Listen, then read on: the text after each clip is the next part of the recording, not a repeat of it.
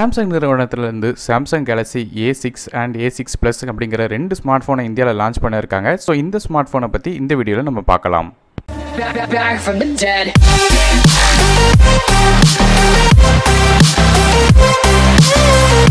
இந்த Samsung Galaxy A6 and A6 Plusல முதல்ல நம்ம சாம்சங் கேலக்ஸி A6 பற்றி பார்க்கலாம். ஸோ இந்த A6 அப்படிங்கிறது ஒரு entry level mid range smart phone. So முதல்ல இதோட டிஸ்பிளேலேருந்து ஆரம்பிக்கலாம். இந்த ஃபோனில் 5.6 இன்ச் சூப்பர் AMOLED டிஸ்பிளே கொடுத்துருக்காங்க. இதோட ரெசல்யூஷனை பொறுத்தவரை 720 × 1480 பிக்சல்ஸ், அதாவது இது ஒரு 18:5:9 ஆஸ்பெக்ட் ரேஷியோ. இந்த ஃபோனோட பிபிஐ பொறுத்தவரை 294 பிபிஐ இருக்குது. ஸோ ரொம்ப ஒன்றும் ஷார்ப்பான டிஸ்பிளே கிடையாது. அடுத்ததாக இந்த ஃபோனோட ப்ராசரை பற்றி பார்க்கலாம். இந்த ஃபோனில் Exynos 7870 ஆக்டா கோர் சிப்செட் கொடுத்துருக்காங்க. இது ஒரு 1.6 GHz Cortex A53 கோர்ஸில் ரன் ஆகிற ப்ராசர். கிராஃபிக்ஸ்க்காக நமக்கு Mali T80 MP1 GPU கொடுத்துருக்காங்க. ஸோ ஆக மொத்தத்தில் பார்க்கும்போது ஜிபியுமே ரொம்ப ஒன்றும் பவர்ஃபுல்லான ஜிபியூ கிடையாது. இந்த ஃபோனில் மெமரி அண்ட் ஸ்டோரேஜை பொறுத்த வரையும் ரெண்டு டிஃப்ரெண்ட்டான வெர்ஷனில் வருது. ஒன்று 3GB RAM with 32GB internal ஸ்டோரேஜும், இன்னொன்று 4GB RAM with 64GB internal ஸ்டோரேஜும் வருது. இதில் மைக்ரோ SD கார்டு சப்போர்ட்டும் இருக்குது. அது மட்டும் இல்லாமல் இது ஒரு டெடிகேட்டட் ஸ்லாட்டாக கொடுக்கறதுனால ரெண்டு சிம் கார்டும் ஒரு மைக்ரோ SD கார்டும் அட் டைமில் யூஸ் பண்ணிக்கலாம். அடுத்ததாக இந்த ஃபோனோட கேமரா பற்றி பார்க்கலாம். ரியர் ஃபேசிங் கேமரா பொறுத்து நமக்கு சிங்கிள் கேமரா தான் கொடுத்துருக்காங்க. ஒரு 16 megapixel camera with f1.7 aperture கொடுத்துருக்காங்க. இதில் face detection auto focus LED flash சப்போர்ட்டே இருக்குது. அது மட்டும் இல்லாமல் ஃப்ரண்ட் ஃபேசிங் கேமரா பொறுத்தவரை நமக்கு 16 megapixel camera with f1.9 aperture கொடுத்துருக்காங்க. இதுலேயுமே LED ஃப்ளாஷ் சப்போர்ட் இருக்குது. அடுத்ததாக இந்த ஃபோனோட பேட்டரியை பொறுத்தவரை நமக்கு 3000 mAh பேட்டரி கொடுத்துருக்காங்க.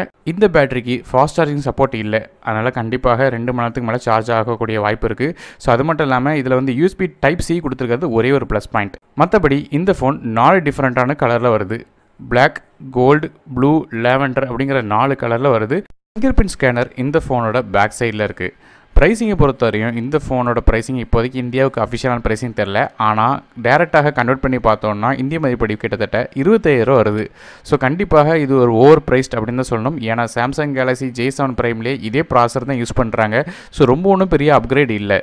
ஒரே ஒரு முக்கியமான விஷயம் என்னென்னு கேட்டிங்கன்னா, இந்த ஃபோனில் பெரிய டிஸ்பிளே, கைரோஸ்கோப், காம்பஸ் மாதிரி சில சென்சர்ஸ் ஆட் பண்ணிவிட்டு ப்ரைஸை இவ்வளோ பெருசாக கூட்டணுங்கிற அவசியம் இல்லை.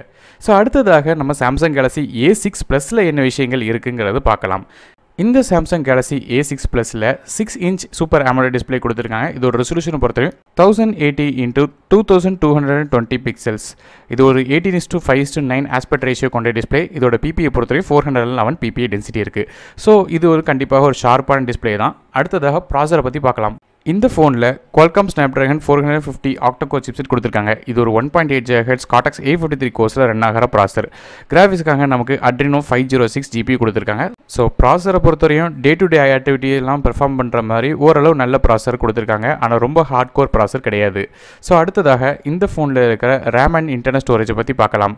இந்த ஃபோன்லேயுமே ரெண்டு டிஃப்ரெண்ட்டான வெர்ஷன்ஸ் தான் இருக்குது. அதாவது 3GB RAM with 32GB internal ஸ்டோரேஜோடும் 4GB RAM with 64GB internal ஸ்டோரேஜோடும் வருது.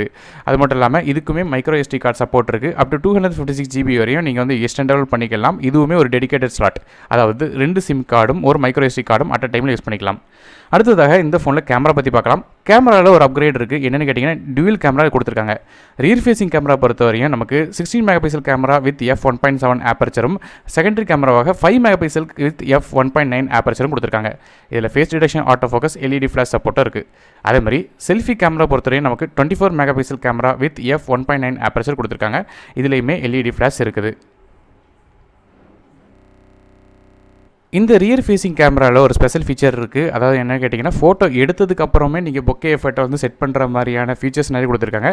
இது போக அந்த பொக்கே எஃபெக்ட்ஸ்லேயுமே ஹார்ட், ஸ்டார் மாதிரியான நிறைய பேட்டர்ன்ஸையும் நீங்கள் ஆட் பண்ணிக்கலாம். ஸோ அதனால் இன்னும் கலர்ஃபுல்லான பொக்கே எஃபெக்ட்ஸ் உங்களுக்கு சூப்பராக இருக்கும். ஸோ அது மட்டும் இல்லாமல் இந்த ஃபோனில் டால்பி அட்மாஸ் சவுண்டு இருக்கிறதுனால ஹெட்ஃபோனுக்கு ஒரு நல்ல அவுட்புட் கிடைக்கும். அடுத்ததாக நமக்கு பேட்டரி பொறுத்தவரையும் இந்த ஃபோனில் 3500 mAh பேட்டரி கொடுத்துருக்காங்க. இதுலேயுமே குயிக் சார்ஜ் மாதிரி சப்போர்ட் எந்த ஒரு விஷயமும் சொல்லலை. ஆனால் USB Type-C கொடுத்துருக்கிறதுனால ஓரளவு ஃபாஸ்ட்டான சார்ஜ் ஆகும். ஆனாலும் 2 மணி நேரம் கிட்ட சார்ஜ் ஆகக்கூடிய வாய்ப்பு இருக்குது. அது மாதிரி இந்த ஃபோனுமே 4 டிஃப்ரெண்ட்டான கலரில் வருது. பிளாக், கோல்டு, ப்ளூ, லேவெண்டர் அப்படிங்கிற 4 கலரில் இருக்குது. ஸோ ஒரே ஒரு அட்வான்டேஜ் என்னென்னு கேட்டிங்கன்னா, இந்த ஃபோன் அடிஷனலாக NFC மாதிரியான ஃபீச்சரோடு வர்றது ஒரு ப்ளஸ் பாயிண்ட்.